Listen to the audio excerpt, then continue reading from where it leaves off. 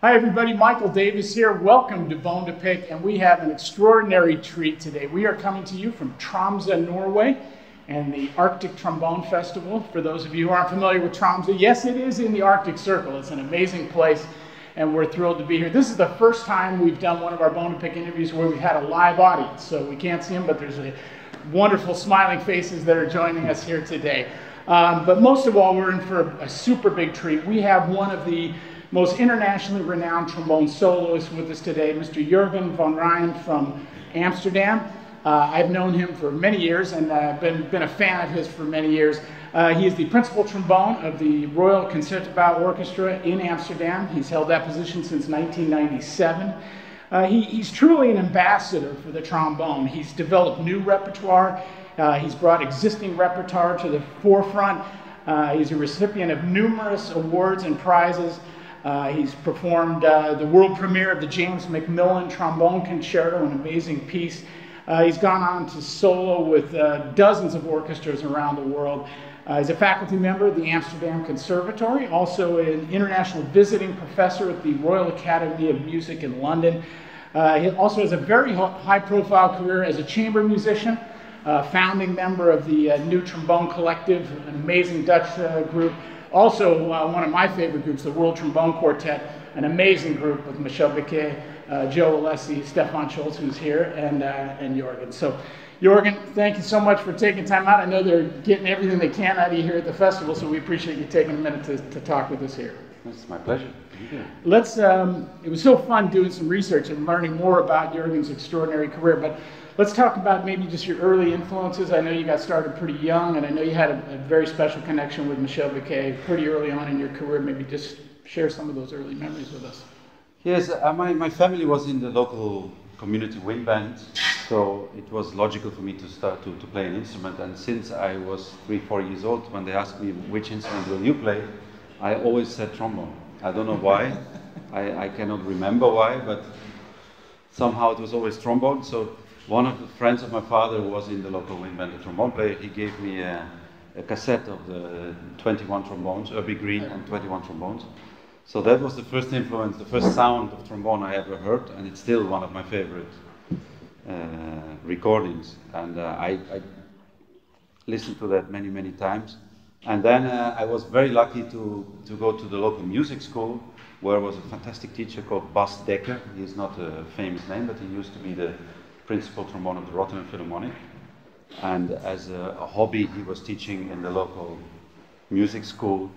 So I was very lucky that right away I got a great teacher, and he was the first big influence on me. He was very enthusiastic, and he just made me love the trombone even more. And then, unfortunately, when I was about 14 years old, he got sick, so he had to stop teaching, and he made an appointment with the teacher in Rotterdam Conservatory. It was George Wiegel, who afterwards has been my teacher for a long time, my main teacher. And since then, I went to him, and he was good friends with Michel Biquet. So I was first for a few years in the preparation class of the conservatory, and then I did the real conservatory. And every year we had a master class of Michel Biquet, or our whole class, we had an exchange project, so our whole class went to Lyon, or his class came to Rotterdam. So we met several times, and I got to know him, and I started to go to master classes of him, and at some point I did an exchange project where I went 3 months to Lyon to study with him. So he was one of my heroes in playing, but also as a teacher. Yeah, sure. And yeah, I was actually planning to go a little longer to study with him, but then I got a job in orchestra. You don't say no to a job in Rotterdam Philharmonic, so yeah, I went back to. So those were a bit my main teacher always was George Wiegel, and he was a very smart man. He knew exactly what was important for you, but he also knew how to invite the right people around him, and not being stubborn and say, you have to stick with me only. He always sent me to everybody. That's cool. And then, of course, I listened to all the recordings of Christian Lindberg and Joe Alessi, and they were also really big heroes of me. So, so your first job was with Rotterdam Philharmonic, and you were there for a pretty short amount of time before you joined. 6 months. 6 months, okay.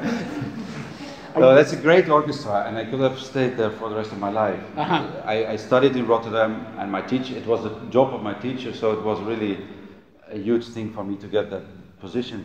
Just then, a little bit unexpected, the principal position in the Concertgebouw came free. And that's always, in Holland, is the main orchestra, although Rotterdam is great as well. So I thought, if ever in my life I want to be there, I should try now. So I just went for it and got the job. So it's not that I left after 6 months because I didn't like it. It's just how things went. Had a very high success rate on auditions, 2 for 2. Yeah. If you were a baseball player in the United States, you'd make a lot of money. Statistics do well, yeah. Well, let's talk about, of course, we'll keep coming back to the Concertgebouw, but I know that you debuted as a soloist with the Concertgebouw playing the Tomasi Concerto in, I think it was 2001. Did you kind of have a feeling that this is the direction you wanted to go? You've obviously built this amazing solo career, but were you thinking about that at that point, or was? Not so consciously, to be honest. I just love to do it. And I always like to play solo recitals and solo pieces, and since I was quite young, I got questions to play with orchestras. When I was still in high school, I played once with the Rotterdam Philharmonic, Gröndal, and it always was there. And then when I was, of course, when you enter a big orchestra like that, the first few years you just focus on your job and make sure you keep the job. But after a while, I started looking around and looking for things to develop. So I did a few international competitions, and after I won some of them, the orchestra said in Amsterdam, like, okay, if you win competitions, maybe you should be a soloist with the orchestra. What would you like to play? And then I said, well, Tomasi is one of the main concertos. I would love to. First time I played, I would like to play Tomasi. So that's how it happened. But there was not like a master plan behind it or something. Okay. I just like to do what I do. Yeah. Well, you've certainly, I mean, not only being a virtuoso soloist, but you've given so much to the instrument and to the, the style of being a soloist. And it's hard to be a trombone soloist. We all know that orchestras are generally not looking for more trombone soloists to program.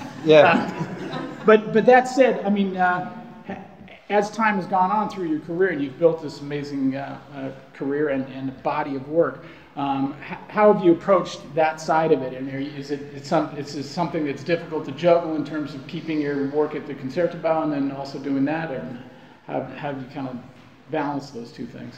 Somehow, strange enough, for me, it's necessary to do it. I really need it, just because in the orchestra we don't have a lot of actual playing time.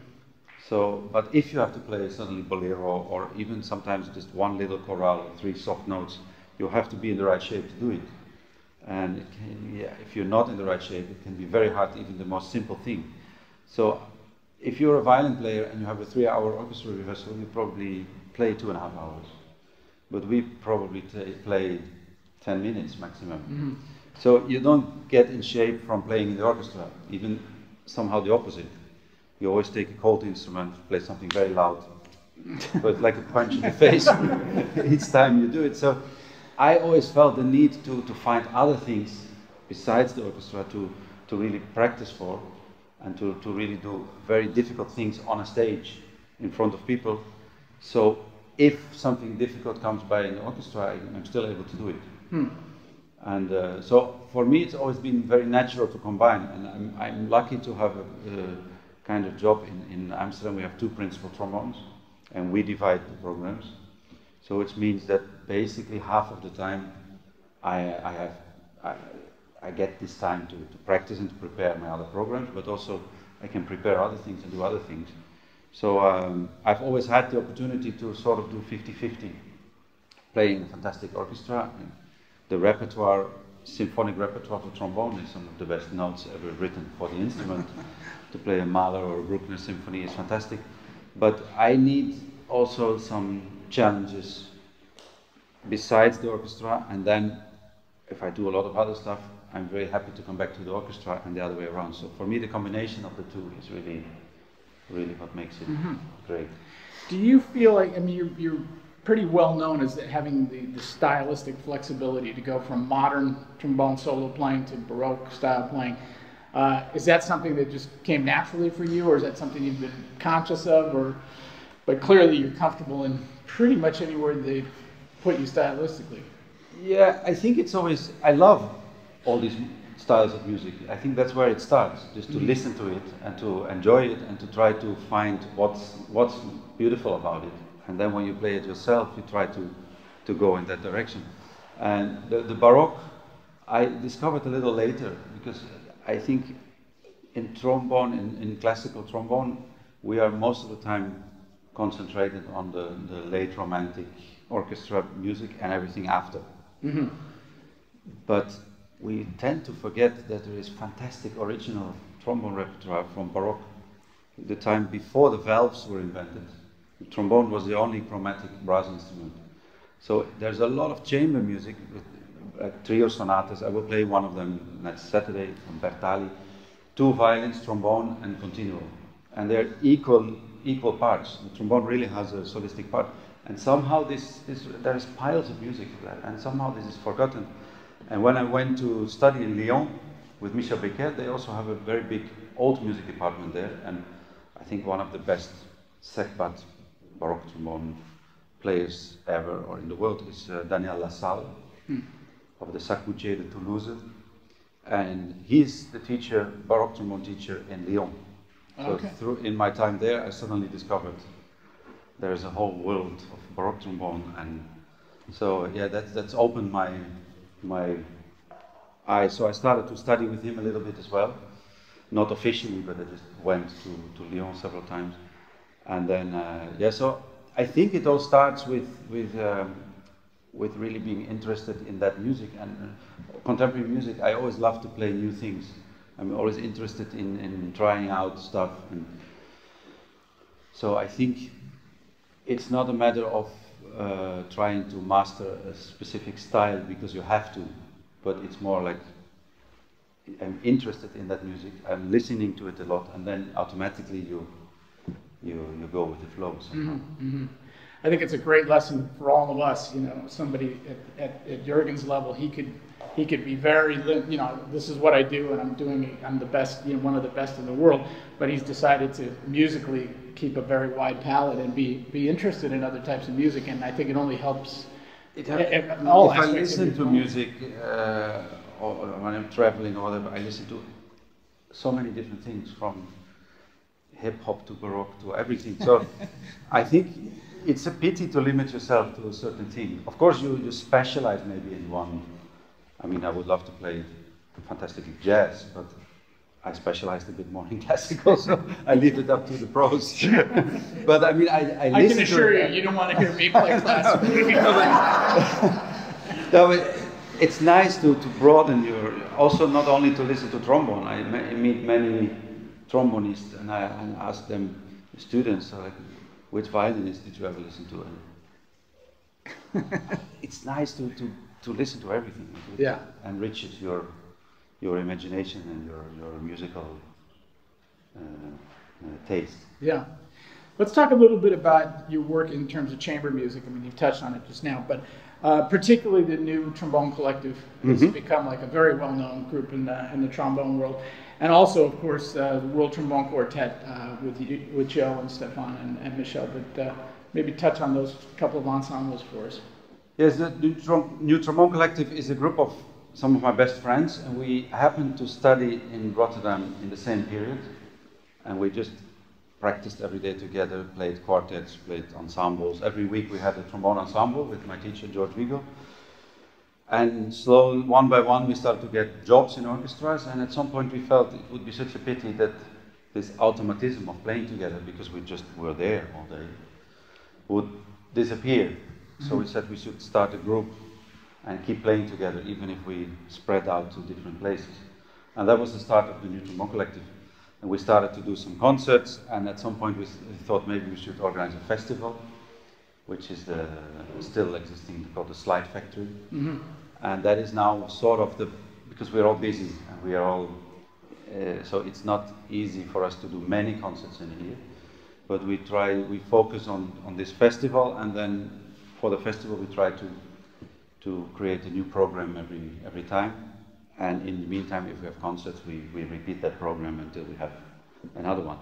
And it's just for us, it's great to be together as friends and to do something and try to do something for the instrument. One of the things, it's the same thing for solo playing and for ensemble playing.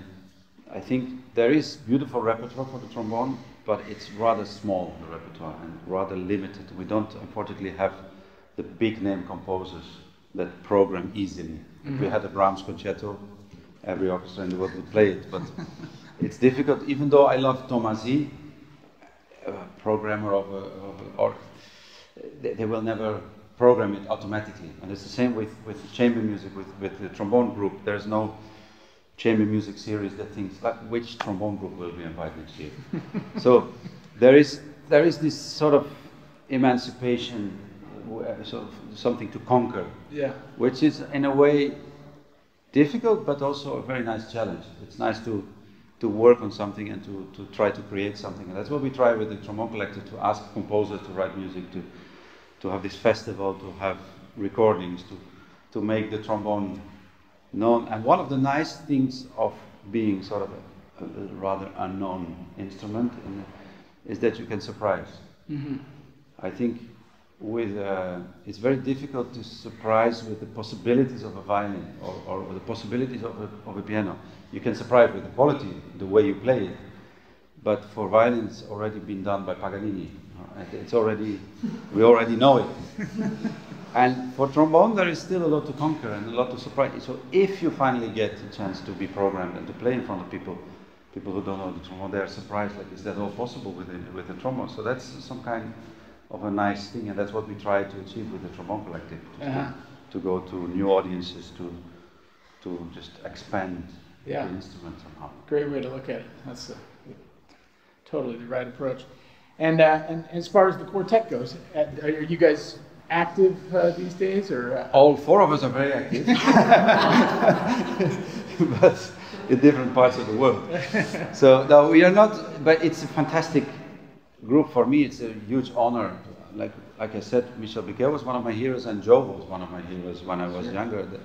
I also went to New York for some lessons with Joe and listened to his recordings. I had an opportunity to play with him in the New York Philharmonic for a while, and so he's one of the icons on trombone. And to have the opportunity to play with those people just in a quartet is a dream for me. And the quartet came a little bit. Stefan, I knew him a little bit, and he had, I think, some festivals together with Michel Biquet, and they started to speak about the quartet and who should be in there. And suddenly I got a call, like, would you like to play in this quartet? I said, of course, I would like to be there. And then we did in our festival, the Slide Factory, we did a concert which was the first gathering of us.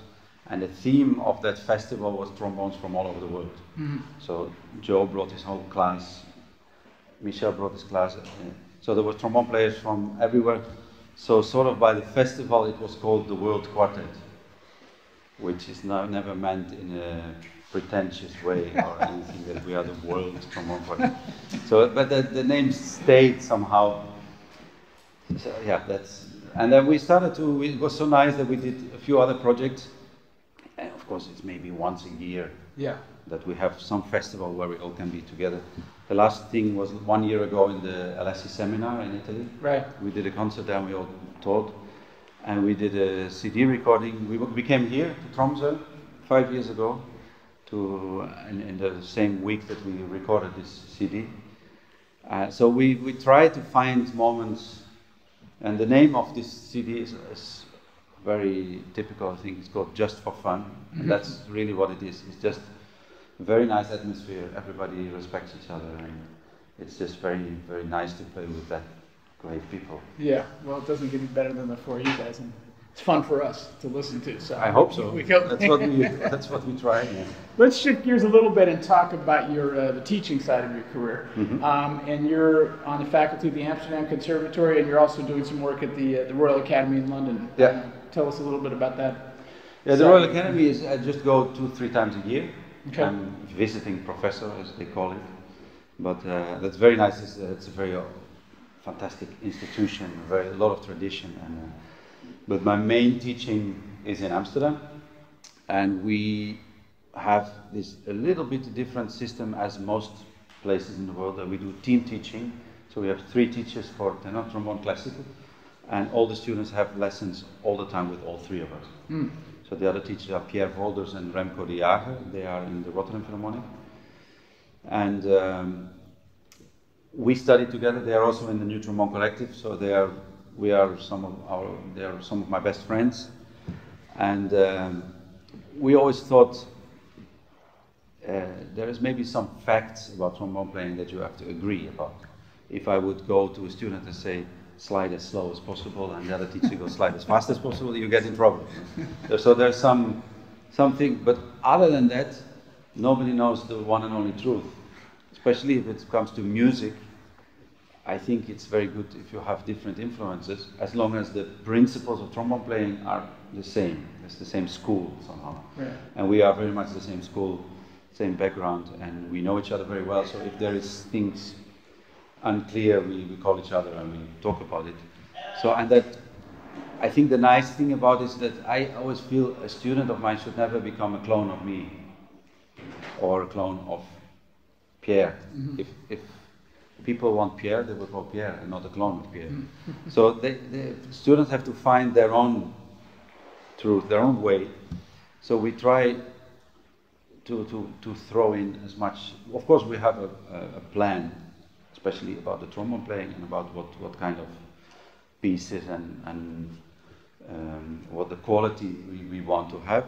And then we rotate all the time, so they get a lot of influence until the place where they almost get a bit confused, and at some point say, okay, whatever they all say, this is what I want to do. And that's exactly what we like to achieve. You have to find your own path with a lot of help and information and guidance. What a great system, being able to have 3 different teachers and just get input. I mean, it's got to keep things very fresh and focused for the student, you know. That's a great thing. Yeah. One of the things I always have to ask, we're brass players, so we're obsessed about equipment, of course.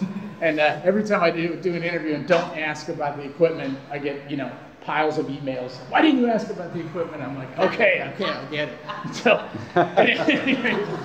at any rate, I have to ask the obligatory question. Tell us about what you're playing on these days, and I know you've been with... The best trombone in the world.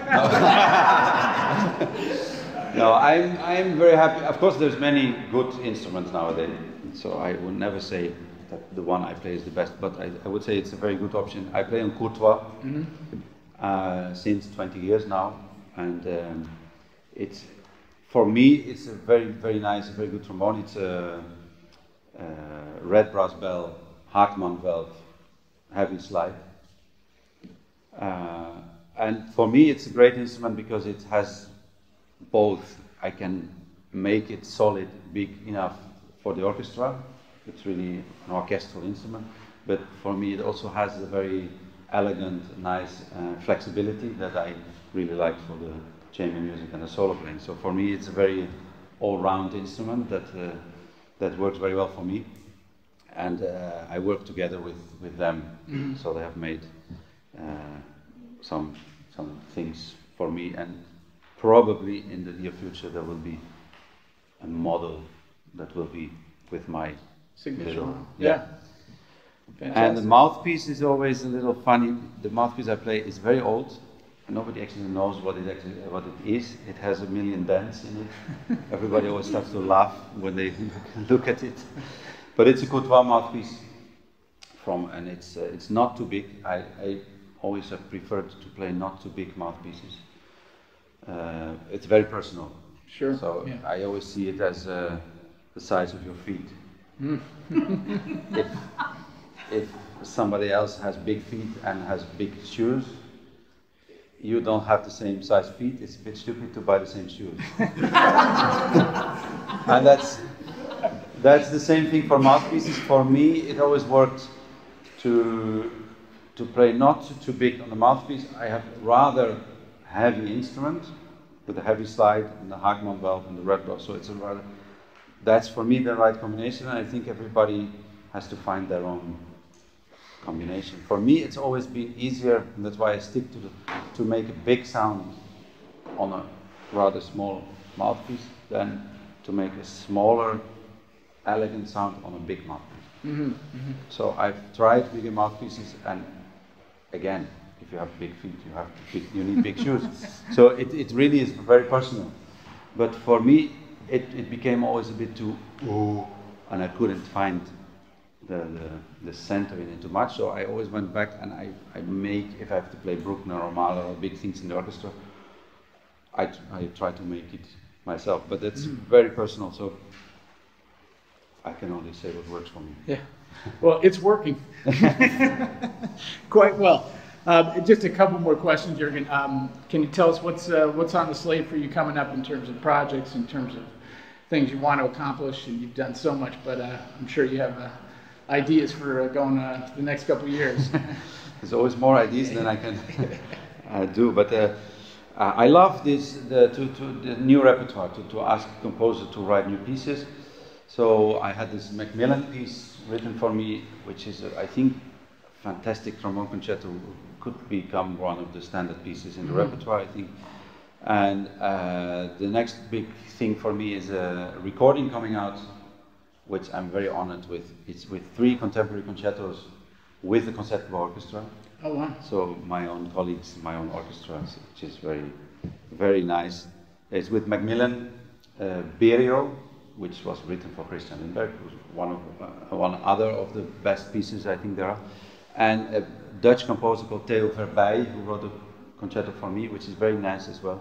And those 3 are on a new CD which comes out next month.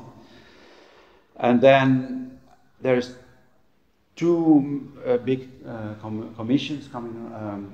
Bryce Dessner, I don't know if you know him. No, I don't. He is a rock guitarist. He's in the rock group called The National. Sure. Maybe Yeah, says something sure. to you. It's actually in the States, I think they are very big. They are big, yeah. But he's a little bit like, Johnny Greenwood of Radiohead. Mm-hmm. He's also a classical composer, and he's the same. And he's actually becoming a very serious classical composer. He writes great music, and major orchestras in the world, they commission him. And he's writing a new trombone concerto for trombone, electronics, and orchestra. And Tan Dun, who is a Chinese-American composer, he lives partly in New York and partly in Shanghai. He is one of the most famous classical composers nowadays. He writes a trombone concerto, so that's big projects coming up. And yeah, there's other. I will play the Macmillan several times. Next month I'm doing a very nice project. I play a piece which is written for me a few years ago with a loop station. It's called Slipstream. It's with loops, but there's a great video artist, Geoffrey Lillemon. He makes like stage videos for Miley Cyrus and all those people. But he made a video, and I do in a big stadium in Holland. There's a military tattoo, but he made a huge video. Very interesting, I think. It's a puppet that moves with some parameters, and the thing that he recorded my arm when I played the piece, and that's steering the puppet. This will be on a huge screen. So that's a very funny that's cool. project. So there's always well, that's a full slate of good stuff. We'll keep an eye out for that. I always kind of like to end our interviews this way, especially when we get an artist of your caliber and talents and all the things you've accomplished. But if there's we have lots of young folks out here today, young folks who are looking up and saying, I want to be the next Jürgen van Rijn. You've already said be yourself and go that direction. But let's just say somebody who wanted to build a solo career playing the trombone, and they're young folks right now. What kind of advice? You've already given us some great advice today, but in addition to that, is there any thoughts you might have for them? Yeah, I think there's a lot to say about it. I think in the end, it's about trying to do new things and the quality, because sometimes I see people who think that in the end, like marketing is more important, but in the end, I think practicing is the most important thing. And basically, listen, like I said before, what I would always advise to people, listen to as much music as you can and try to look to examples not in the trombone world, but also in other instruments. So for me, if you stick to brass, somebody like Hakan Hardenberger is a great example. Look what he did. There's always great new composers writing for him, and that's made his career, besides the quality of the playing. So you can look like what kind of, and I think you can only do something you really believe in. So you can ask every composer in the world to write for you, but if they write something that is not your piece of cake, then you will never be able to really present it. So I think it's really good to really investigate and research like which composers, which music relates to me, what would I like to do, and then try to find people who can help you with that. Yeah. And other than that, it's just practice and play and good luck. There's not a sort of a path, like a written path that you can just go and then everything will be there. Yeah, yeah. Jürgen, it's been so great to spend some time with you today. Thank you for taking time out of the schedule. I'm looking forward to the next 3 days and all kinds of music making that's going on here. So really appreciate it. Thank you. Thank you. Thank you guys for being our first live audience.